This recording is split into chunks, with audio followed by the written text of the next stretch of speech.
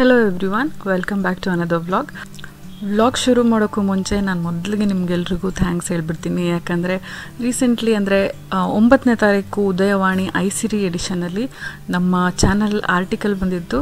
So ಇದು ನಿಮ್ಮ support, ನಿಮ್ಮ ಪ್ರೀತಿ ವಿಶ್ವಾಸ ಇಲ್ಲದಲ್ಲೇ ಸಾಧ್ಯ ಆಗ್ತಿರಲಿಲ್ಲ.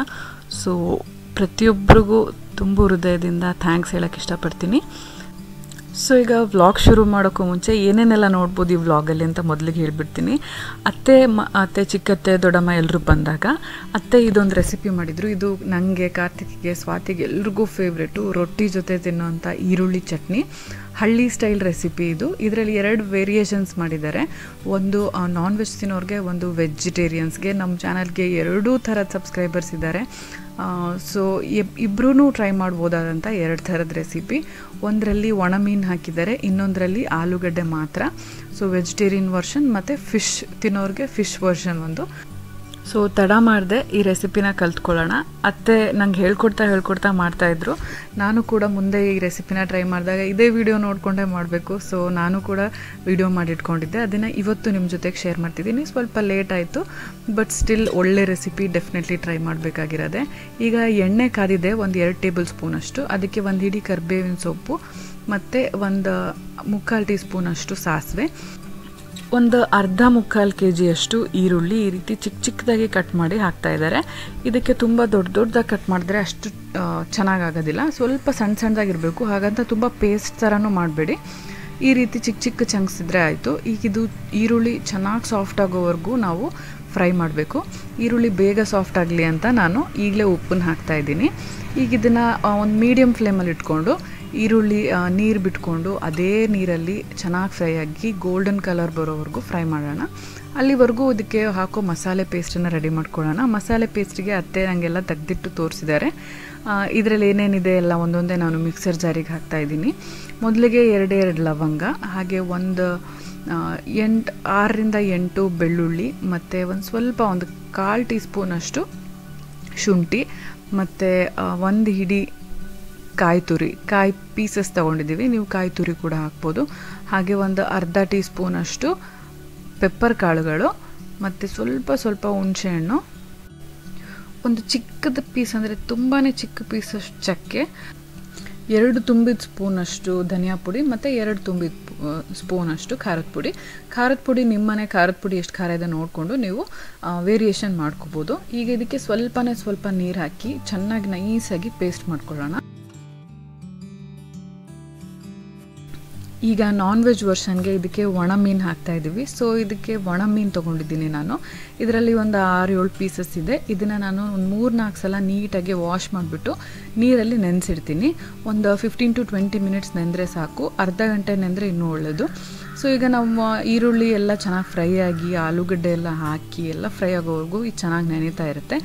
ಈಗ ಈರುಳ್ಳಿ ನೋಡಿ ಕಲರ್ ಒಳ್ಳೆ ಲೈಟ್ ಪಿಂಕ್ ಕಲರಿಂದ ಲೈಟ್ ಬ್ರೌನ್ ಕಲರಿಗೆ ಬಂದಿದೆ. ಈ ಕಡೆ ಚಿಕ್ಕತ್ತೆ ಜೋಳದ ರೊಟ್ಟಿ ಮಾಡೋದಕ್ಕೆ ರೆಡಿ ಮಾಡ್ಕೋತಾ ಇದ್ದಾರೆ ಹಿಟ್ಟನ್ನು. ಈಗ 1-2 ಆಲೂಗಡ್ಡೆನ ಈ ರೀತಿ ಕ್ಯೂಬ್ಸ್ ಆಗಿ ಕಟ್ ಮಾಡಿ, ಹಾಗೆ ಒಂದು ಚಿಕ್ಕ ಟೊಮ್ಯಾಟೋನ ಕಟ್ ಮಾಡಿ ಹಾಕಿದ್ದಾರೆ. ಇದು ಕೂಡ ಚೆನ್ನಾಗಿ ಕುಕ್ ಆಗಬೇಕು, ಆಲೂಗಡ್ಡೆ ಎಲ್ಲ ಸಾಫ್ಟ್ ಆಗಬೇಕು, ಅಲ್ಲಿವರೆಗೂ ಮತ್ತೆ ಫ್ರೈ ಮಾಡ್ತಾ ಇದ್ದಾರೆ. ಈಗ ಇದಕ್ಕೆ ಒಂದು ಸ್ವಲ್ಪನೂ ನೀರು ಹಾಕಿಲ್ಲ. ಈರುಳ್ಳಿಯಿಂದ ಬಿಟ್ಕೊಂಡಿರೋ ನೀರಲ್ಲೇ ಆಲೂಗಡ್ಡೆ ಮತ್ತು ಟೊಮ್ಯಾಟೊ ಕೂಡ ನೀರು ಬಿಟ್ಕೊಳ್ಳುತ್ತೆ, ಅದರಲ್ಲೇ ಆಲೂಗಡ್ಡೆ ಚೆನ್ನಾಗಿ ಕುಕ್ ಆಗಬೇಕು. ಮಸಾಲೆ ಹಾಕಿದ್ಮೇಲೆ ಆಲೂಗಡ್ಡೆ ಅಷ್ಟು ಚೆನ್ನಾಗಿ ಕುಕ್ ಆಗೋದಿಲ್ಲ. ಸೊ ಅದಕ್ಕೂ ಮುಂಚೆನೇ ನಾವು ಆಲೂಗಡ್ಡೆನ ಚೆನ್ನಾಗಿ ಬೇಯಿಸ್ಕೊಂಡ್ಬಿಡ್ಬೇಕು. ಆಲ್ಮೋಸ್ಟ್ ಒಂದು 90% ಅಷ್ಟು ಬೆಂದ್ಬಿಡಬೇಕು.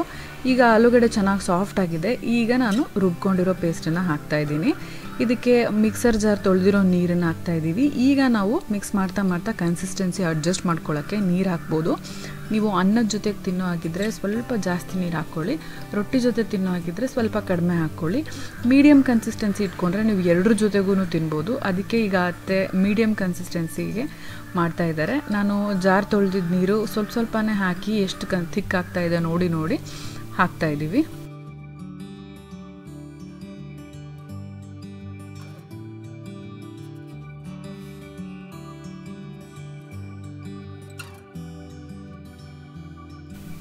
ಸದ್ಯಕ್ಕೆ ಈ ಕನ್ಸಿಸ್ಟೆನ್ಸಿ ಓಕೆ ಅನಿಸ್ತಾ ಇದೆ. ಈಗ ಇದರಲ್ಲಿ ಅರ್ಧನ ಇನ್ನೊಂದು ಪಾತ್ರೆಗೆ ತಕ್ಕೊಳ್ತಾ ಇದ್ದಾರೆ. ಯಾಕೆ ಅಂದರೆ ಒಣಗಿರೋ ಮೀನನ್ನು ಅರ್ಧ ಗೊಜ್ಜಿಗೆ ಮಾತ್ರ ಆ್ಯಡ್ ಮಾಡ್ತಾ ಇದ್ದಾರೆ. ಯಾಕಂದರೆ ಕಾರ್ತಿಕ್ ಮತ್ತು ದೊಡ್ಡಮ್ಮಂಗೆ ಒಣ ಮೀನು ಅಷ್ಟಿಷ್ಟ ಆಗಲ್ಲ ಟೇಸ್ಟು. ಸೊ ಇಷ್ಟ ಇಲ್ದಿರೋರು ಈ ರೀತಿ ಪ್ಲೇನ್ ಮಾಡ್ಕೋಬೋದು ವಿತೌಟ್ ಒಣ ಮೀನು. ನನಗೆ ಚಿಕ್ಕತ್ತೆಗೆ ಅತ್ತೆಗೆ ಎಲ್ರಿಗೂ ಒಣ ಮೀನು ಟೇಸ್ಟ್ ತುಂಬಾ ಇಷ್ಟ. ಸೊ ಎರಡು ಸಪ್ರೇಟ್ ಮಾಡ್ಕೊಂಡ್ಮೇಲೆ ಸಣ್ಣದಾಗಿ ಹೆಚ್ಚಿಟ್ಕೊಂಡಿರೋ ಕೊತ್ತಂಬರಿ ಸೊಪ್ಪು ಹಾಕಿ ಮತ್ತೆ ಕನ್ಸಿಸ್ಟೆನ್ಸಿ ಅಡ್ಜಸ್ಟ್ ಮಾಡ್ತಾ ಇದ್ದಾರೆ, ಸ್ವಲ್ಪನೇ ನೀರು ಹಾಕಿ. ಈಗ ಎರಡೂ ಚೆನ್ನಾಗಿ ಕುದಿ ಬರಬೇಕು. ಕುದಿ ಬರೋಕ್ಕೂ ಮುಂಚೆ ಒಂದ್ಸಲ ಮಿಕ್ಸ್ ಮಾಡಿ ಅರ್ಧ ತೆಗೆದಿಟ್ಕೊಂಡಿರೋದ್ರಲ್ಲಿ ಅರ್ಧ ಗಂಟೆ ನೆಂದಿ ಸಾಫ್ಟ್ ಆಗಿರೋಂಥ ಒಣ ಮೀನು ಆ್ಯಡ್ ಮಾಡ್ತಿದ್ದಾರೆ. ಈ ಸ್ಟೇಜಲ್ಲೇ ನಾವು ಉಪ್ಪನ್ನ ಚೆಕ್ ಮಾಡ್ಕೋಬೋದು, ಕಡಿಮೆ ಇದ್ದರೆ ಆ್ಯಡ್ ಮಾಡ್ಬೋದು. ಸ್ವಲ್ಪ ಹೊತ್ತು ನಾನು ವೆಜಿಟೇರಿಯನ್ ಗೊಜ್ಜನ್ನ ಮುಚ್ಚಿಡ್ತಾ ಇದ್ದೀನಿ ಕುಕ್ ಆಗಲಿ ಅಂತ. ಈಗ ಲೆಫ್ಟ್ ಸೈಡಲ್ಲಿರೋವಂಥ ಒಣ ಮೀನಿನ ಗೊಜ್ಜಿಗೆ ಒಣ ಮೀನನ್ನು ಆ್ಯಡ್ ಮಾಡಿ ಸ್ವಲ್ಪ ಮಿಕ್ಸ್ ಮಾಡ್ತಿದ್ದಾರೆ.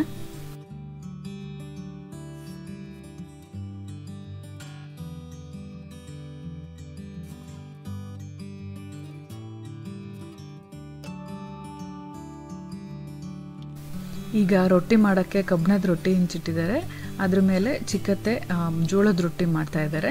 ಇದ್ರ ಜೊತೆ ಅಕ್ಕಿ ರೊಟ್ಟಿ, ಜೋಳದ ರೊಟ್ಟಿ, ರಾಗಿ ರೊಟ್ಟಿ, ಈವನ್ ಚಪಾತಿ ಕೂಡ ಚೆನ್ನಾಗಿರುತ್ತೆ. ಅನ್ನದ ಜೊತೆನೂ ತುಂಬ ಚೆನ್ನಾಗಿರುತ್ತೆ. ತುಪ್ಪ ಹಾಕ್ಕೊಂಡು ತಿಂದರೆ ತುಂಬ ಎಂಜಾಯ್ ಮಾಡ್ಬೋದು. ಸೊ ಜೋಳದ ರೊಟ್ಟಿ ರೆಸಿಪಿನ ನಾನು ಡೀಟೇಲಾಗಿ ಈ ವ್ಲಾಗಲ್ಲಿ ಶೇರ್ ಮಾಡ್ತಾ ಇಲ್ಲ, ಯಾಕಂದರೆ ನಾನು ಜೋಳದ ರೊಟ್ಟಿ ಡೀಟೇಲ್ ರೆಸಿಪಿ ಆಲ್ರೆಡಿ ಶೇರ್ ಮಾಡಿದ್ದೀನಿ. ಆ ವಿಡಿಯೋ ಲಿಂಕ್ನ ಡಿಸ್ಕ್ರಿಪ್ಷನ್ ಬಾಕ್ಸಲ್ಲಿ ಹಾಕಿರ್ತೀನಿ, ನೀವು ಚೆಕ್ ಮಾಡ್ಬೋದು. ರಾಗಿ ರೊಟ್ಟಿ ಲಿಂಕ್ ಕೂಡ ಹಾಕಿರ್ತೀನಿ.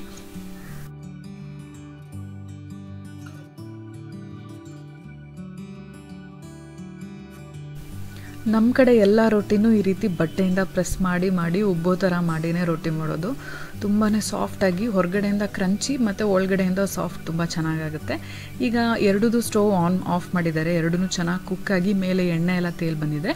ಈಗ ಇದನ್ನು ಫೈನಲಿ ಹೇಗೆ ಕಾಣಿಸ್ತಾ ಇದೆ ಅಂತ ತೋರಿಸ್ತಿದ್ದೀನಿ. ಟೇಸ್ಟ್ ಮಾತ್ರ ತುಂಬ ಅಮೇಝಿಂಗ್ ಆಗಿತ್ತು. ನಾವು 3 ಜನ ಅಂತೂ ಡ್ರೈ ಫಿಶ್ ಈರುಳ್ಳಿ ಚಟ್ನಿನ ತುಂಬ ಎಂಜಾಯ್ ಮಾಡಿದ್ವಿ ರೊಟ್ಟಿ ಜೊತೆ, ಮತ್ತು ಸ್ವಲ್ಪ ರೈಸ್ ಕೂಡ ಮಾಡ್ಕೊಂಡಿದ್ವಿ. ಹಾಗೆ ವೆಜಿಟೇರಿಯನ್ ವರ್ಷನ್ ಕೂಡ ತುಂಬಾ ಯಮ್ಮಿಯಾಗಿತ್ತು. ಎರಡೂ ನೀವು ಮನೇಲಿ ಟ್ರೈ ಮಾಡಿ ನೋಡಿ, ನಿಮ್ಮ ಮನೆಯಲ್ಲಿ ಎಲ್ರಿಗೂ ಇಷ್ಟ ಆಗುತ್ತೆ. ಈ ಹಳ್ಳಿ ಸ್ಟೈಲ್ ರೆಸಿಪೀಸ್ ಯಾರಿಗಾದರೂ ಇಷ್ಟ ಆಗೇ ಆಗುತ್ತೆ. ಮಕ್ಳಿಗಂತೂ ಇದನ್ನೆಲ್ಲ ತಿನ್ನೋ ಟೇಸ್ಟ್ ಮಾಡೋ ಭಾಗ್ಯನೇ ಇರೋದಿಲ್ಲ ಕೆಲವ್ರಿಗೆ, ಯಾಕಂದರೆ ಹಳೆ ಕಾಲದ ರೆಸಿಪಿಗಳು ಹಾಗೆ ಮರ್ತೋಗ್ಬಿಟ್ಟಿರುತ್ತೆ. ಸೊ ಇದನ್ನು ಮಾಡಿಕೊಡಿ ಮನೇಲಿ ಎಲ್ರಿಗೂ, ಅವ್ರಿಗೆಲ್ಲರಿಗೂ ಯಾವ ರೊಟ್ಟಿ ಜೊತೆ ತಿನ್ನೋಕ್ಕೆ ಇಷ್ಟ ನೋಡಿ ಅದೇ ಥರ ಮಾಡಿಕೊಡಿ. ಸೊ ನಾವಂತೂ ಅವತ್ತಿನ ಡಿನ್ನರ್ನ ತುಂಬಾ ಎಂಜಾಯ್ ಮಾಡಿದ್ವಿ.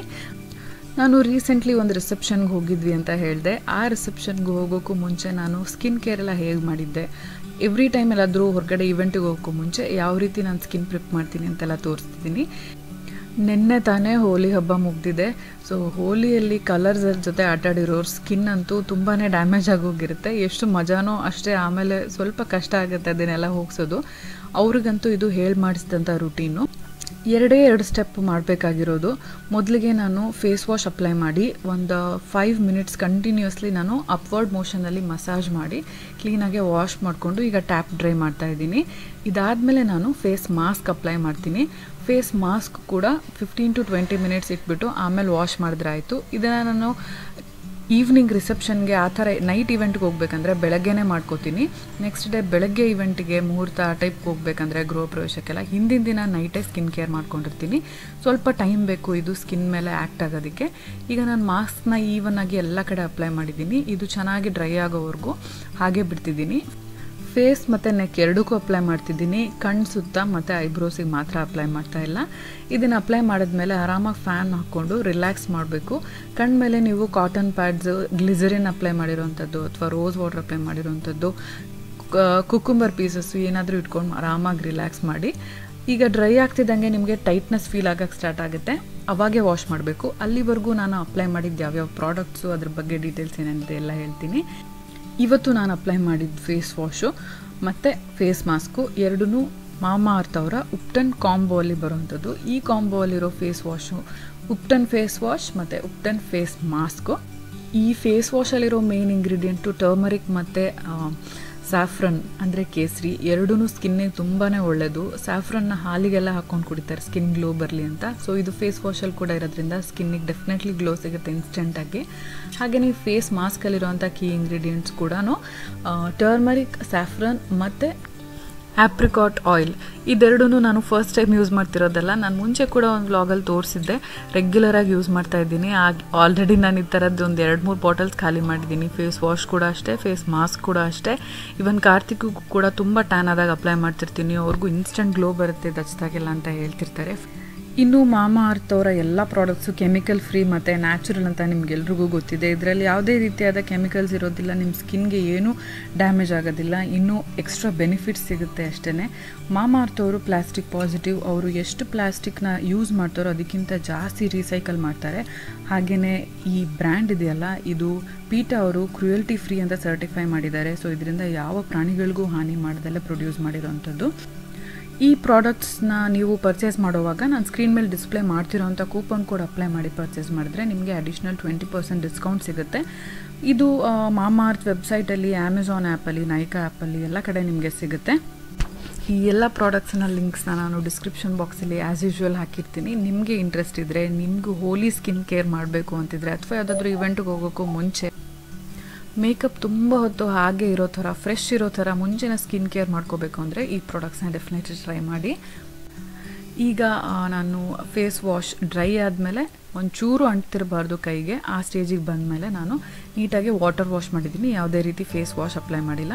ಈಗ ನಿಮಗೆ ಕಾಣಿಸ್ತಾ ಇರ್ಬೋದು, ನಾನು ಮೊದಲಿಗೆ ತೋರಿಸಿದ ನನ್ನ ಸ್ಕಿನ್ಗೂ ಈ 2 ಪ್ರಾಡಕ್ಟ್ ಯೂಸ್ ಮಾಡಿದ್ಮೇಲೆ ನನ್ನ ಸ್ಕಿನ್ ಮೇಲೆ ಕಾಣ್ತಿರೋ ಗ್ಲೋಗೂ ಎಷ್ಟು ಡಿಫ್ರೆನ್ಸ್ ಇದೆ.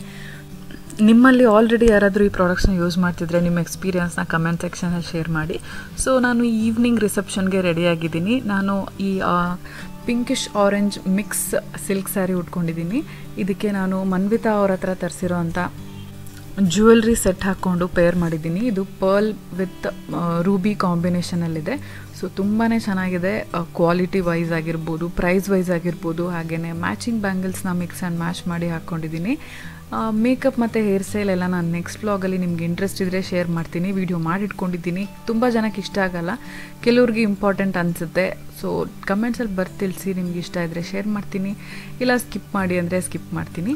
ಈಗ ನಾವಿಬ್ಬರು ರೆಡಿಯಾಗಿ ಚೌಲ್ಟ್ರಿ ಕಡೆ ಹೋಗ್ತಾ ಇದ್ದೀವಿ. ಈ ಸಮ್ಮರಲ್ಲಿ ರೇಷ್ಮೆ ಸೀರೆ ಹಾಕ್ಕೊಂಡು ಜ್ಯುವೆಲ್ರಿ ಎಲ್ಲ ಹಾಕ್ಕೊಂಡು ಮದುವೆ ಮನೆಗೆ ಹೋಗಿ ಬರೋದಂದರೆ ತುಂಬಾ ಸೆಕೆ, ತುಂಬಾ ಸುಸ್ತು, ತುಂಬಾ ಟೈರಿಂಗ್ ಅನಿಸುತ್ತೆ. ಬಟ್ ಸ್ಟಿಲ್ ತುಂಬ ಬೇಕಾದವ್ರು ಮದುವೆ ಇದ್ದಾಗ ಹೋಗಲೇಬೇಕು. ಈಗ ನಾವು ಹೋಗ್ತಾ ಇರೋ ಚೌಲ್ಟ್ರಿ ರೀಚ್ ಆಗಿದ್ದೀವಿ. ನಾವು ಹೋಗ್ತಿರೋ ಮದುವೆ ಯಾರ್ದು ಅಂದರೆ, ನಾವು ರೀಸೆಂಟ್ಲಿ ಕಾಟನ್ ಸ್ಯಾರೀಸು ಹಾಗೆಯೇ ಒಂದಷ್ಟು ಸೀರೆಗಳೆಲ್ಲ ತೊಗೊಂಡ್ವಲ್ಲ, ದುಪಟ್ಟ, ಇಕ್ಕತ್ ಡಿಸೈನ್ಸು, ಹಾಗೆ ಕಲಂಕಾರಿ ಪ್ಯಾಟ್ರನ್ದು ಎಲ್ಲ, ಆ ಅಂಗಡಿ ಓನರ್ ಇದ್ದಾರಲ್ಲ ಮೇಡಮ್ಮು, ಆ ಮೇಡಮ್ ಅವ್ರ ಮಗಳ ಮದುವೆ. ಸೊ ಅವ್ರು ಇನ್ವೈಟ್ ಮಾಡಿದರು ಮನೆಗೆ ಬಂದು. ಸೊ ತುಂಬಾ ಖುಷಿ ಆಯಿತು. ಅವ್ರ ಮದುವೆಗೆ ಹೋಗ್ತಾ ಇದ್ದೀವಿ. ಸೊ ತಮಿಳ್ನಾಡು ಸ್ಟೈಲ್ ಮದುವೆ ಡೆಕೋರೇಷನ್ ಎಲ್ಲ ಹೇಗಿರುತ್ತೆ, ಹಾಗೆ ಊಟ ಎಲ್ಲ ಹೇಗಿದೆ ಎಲ್ಲ ಒಳಗೆ ಹೋಗಿ ನೋಡೋಣ.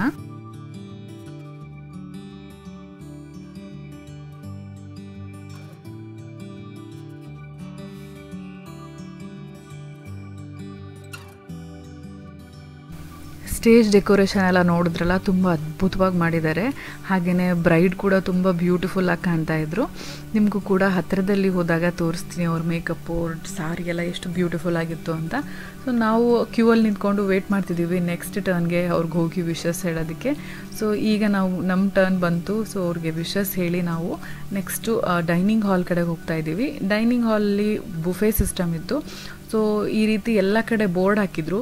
ಆ್ಯಕ್ಚುಲಿ ಪಾನ್ ಬೀಡ ಮತ್ತು ಐಸ್ ಕ್ರೀಮು, ಫ್ರೂಟ್ಸಿಗೆ ಮಾತ್ರ ಇಂಗ್ಲೀಷಲ್ಲಿ ಬೋರ್ಡ್ ಹಾಕಿದ್ರು, ಬೇರೆ ಕಡೆ ಎಲ್ಲ ತಮಿಳಲ್ಲಿ ಹಾಕಿದ್ರು. ನಮ್ಗೆ ಒಂದಷ್ಟು ಐಟಮ್ಸ್ ಓದೋಕ್ಕೆ ಬರಲಿಲ್ಲ. ಬಟ್ ಸ್ಟಿಲ್ ಹತ್ತಿರ ಹೋದಾಗ ಏನು ಐಟಮು ಅಂತ ಕೇಳಿಕೊಂಡು ಹಾಕ್ಸ್ಕೊಂಡ್ವಿ. ತಮಿಳ್ನಾಡು ಸ್ಪೆಷಲ್ ಏನಪ್ಪ ಅಂದರೆ, ಇಲ್ಲಿ ಯಾವುದೇ ರಿಸೆಪ್ಷನ್ ಮುಹೂರ್ತ ಯಾವಾಗೇ ಹೋಗಿ ಬೇರೆ ಐಟಮ್ಸ್ ಜೊತೆಗೆ ಇಡ್ಲಿ ದೋಸೆ ಅಂತೂ ಕಂಪಲ್ಸರಿ ಇದ್ದೇ ಇರುತ್ತೆ. ಬಟ್ ಈ ಮದುವೆಯಲ್ಲಿ ಇಡ್ಲಿ ಜೊತೆ 3-4 ವೆರೈಟಿ ದೋಸೆ ಇತ್ತು. Normal plain dosa, set dosa, ರವಾ ದೋಸೆ, ಮಸಾಲೆ ದೋಸೆ, ಈ ರೀತಿ ಎಲ್ಲ ವೆರೈಟೀಸ್ ಇತ್ತು. ಸೊ ನಾನಂತೂ ಇಡ್ಲಿ ದೋಸೆ ಟ್ರೈ ಮಾಡಲಿಲ್ಲ. ರುಮಾಲಿ ರೋಟಿ ಮತ್ತು ಪನ್ನೀರ್ ಬಟರ್ ಮಸಾಲ ತುಂಬ ಯಮ್ಮಿಯಾಗಿತ್ತು. ಅದ್ರ ಜೊತೆಗೆ ಮಶ್ರೂಮ್ ಬಿರಿಯಾನಿ ಕೂಡ ತುಂಬ ಚೆನ್ನಾಗಿತ್ತು. ಅದಾದಮೇಲೆ ಫ್ರೆಶ್ ಫ್ರೂಟ್ಸ್ನ ಕಟ್ ಮಾಡಿ ಇಟ್ಟಿದ್ರು. ಇದನ್ನೆಲ್ಲ ಊಟ ಮಾಡಿದ್ವಿ. ಸೊ ಮದುವೆ ಅಂತೂ ತುಂಬಾ ಚೆನ್ನಾಗಾಯಿತು. ನಿಮಗೆ ನನ್ನ ಸೀರೆ ಹೇಗನ್ನಿಸ್ತು, ಹಾಗೆ ನನ್ನ ಜ್ಯುವೆಲ್ರಿ ಕಾಂಬಿನೇಷನ್ನು, ಬ್ಯಾಂಗಲ್ಸು ಎಲ್ಲನೂ ಇಷ್ಟ ಆಯಿತಾ ಅಂತ ನನಗೆ ಕಮೆಂಟ್ಸಲ್ಲಿ ಬರ್ತಿಳಿಸಿ. ನೀವು ಯಾವುದಾದ್ರೂ ತಮಿಳ್ನಾಡಲ್ಲಿ ಮದುವೆಗೆ ಹೋಗಿದ್ದೀರಾ, ಊಟ ಎಲ್ಲ ಹೇಗನ್ನಿಸ್ತು, ಡಿಫ್ರೆಂಟಾಗಿರುತ್ತೆ ಅನಿಸುತ್ತಾ ಅಂತ ಕಮೆಂಟ್ಸಲ್ಲಿ ಬರ್ತಿಳಿಸಿ.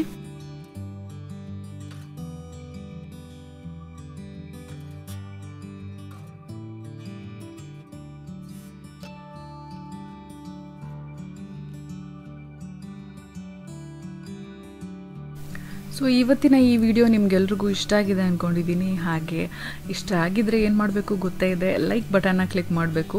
ನೀವು ಲೈಕ್ ಬಟನ್ನ ಕ್ಲಿಕ್ ಮಾಡಿದ್ರೆ ನಿಮಗೆ ಈ ರೀತಿ ವಿಡಿಯೋಸ್ ಇಷ್ಟ ಆಗುತ್ತೆ ಅಂತ ನಂಗೆ ಗೊತ್ತಾಗುತ್ತೆ. ಇದೇ ರೀತಿ ಇನ್ನಷ್ಟು ವಿಡಿಯೋಸ್ ಮಾಡ್ಬೋದು. ಹಾಗೆಯೇ ನೀವು ಇನ್ನೂ ನಮ್ಮ ಚಾನಲ್ಗೆ ಸಬ್ಸ್ಕ್ರೈಬ್ ಮಾಡದೆ ನೋಡ್ತಾ ಇದ್ದರೆ ಸಬ್ಸ್ಕ್ರೈಬ್ ಮಾಡಿ, ಪಕ್ಕದಲ್ಲಿರೋ ಬೆಲ್ ಐಕನ್ನ ಕ್ಲಿಕ್ ಮಾಡೋದ್ರಿಂದ ನನ್ನ ಎಲ್ಲ ವಿಡಿಯೋ ನೋಟಿಫಿಕೇಷನ್ ನಿಮ್ಮ ಮೊಬೈಲ್ಗೆ ತಕ್ಷಣ ಸಿಗುತ್ತೆ ಅಂತ ಹೇಳ್ತಾ ಈ ವ್ಲಾಗ್ನ ನಾನು ಇಲ್ಲಿಗೆ ಮುಗಿಸ್ತಾ ಇದ್ದೀನಿ. ನನ್ನ ನೆಕ್ಸ್ಟ್ ವ್ಲಾಗಲ್ಲಿ ನೀವು ಇನ್ನೊಂದಷ್ಟು ವೆರೈಟಿ ಇಂಟ್ರೆಸ್ಟಿಂಗ್ ವಿಡಿಯೋಸ್ನ ನೋಡ್ಬೋದು. ಯುಗಾದಿ ಹಬ್ಬಕ್ಕೆ ನಾನು ಮಾಡಿರೋಂಥ ಶಾಪಿಂಗು, ಹಾಗೆ ನಾನು ಮಾಡ್ತಿರೋಂಥ ಮನೆ ಕ್ಲೀನಿಂಗು, ಇದನ್ನೆಲ್ಲನೂ ನಿಮ್ಮ ಜೊತೆಗೆ ಶೇರ್ ಮಾಡ್ತೀನಿ. So C you all in my next vlog. ಅಲ್ಲಿವರೆಗೂ ವೆಯ್ಟ್ ಮಾಡ್ತಾ ಇರಿ ಅಂತ ಹೇಳ್ತಾ ಬಾಯ್, ಟೇಕ್ ಕೇರ್.